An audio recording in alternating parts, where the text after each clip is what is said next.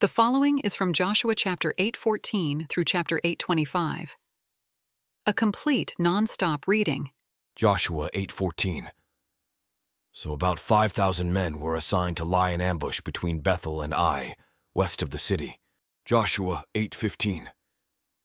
Joshua and all Israel let themselves be driven back before them, and they fled toward the wilderness. Joshua 8:16. All the men of Ai were called to pursue them, and they pursued Joshua and were lured away from the city. Joshua 8:17. Not a man remained in Ai or Bethel who did not go after Israel.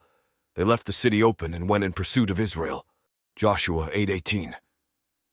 Then the Lord said to Joshua, "Hold out toward Ai the javelin that is in your hand, for into your hand I will deliver the city." So Joshua held out toward the city the javelin that was in his hand. Joshua 8:19. Then the men in ambush rose quickly from their position, and as soon as he stretched out his hand, they ran and entered the city and captured it. They quickly set the city on fire. Joshua 8:20. When the men of Ai looked back and saw the smoke of the city rising up into the sky, they had no chance to escape in any direction. The Israelites who had been fleeing toward the wilderness had turned back against their pursuers. Joshua 8:21. When Joshua and all Israel saw that the ambush had taken the city, and that smoke was going up from it, they turned around and attacked the men of Ai.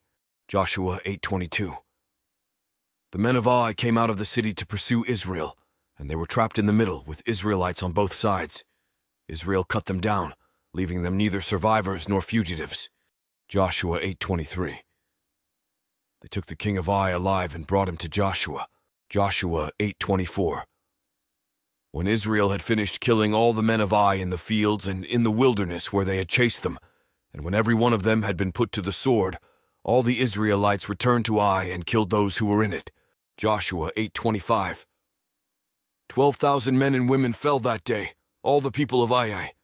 Next update, Joshua 8:26 through 8:35.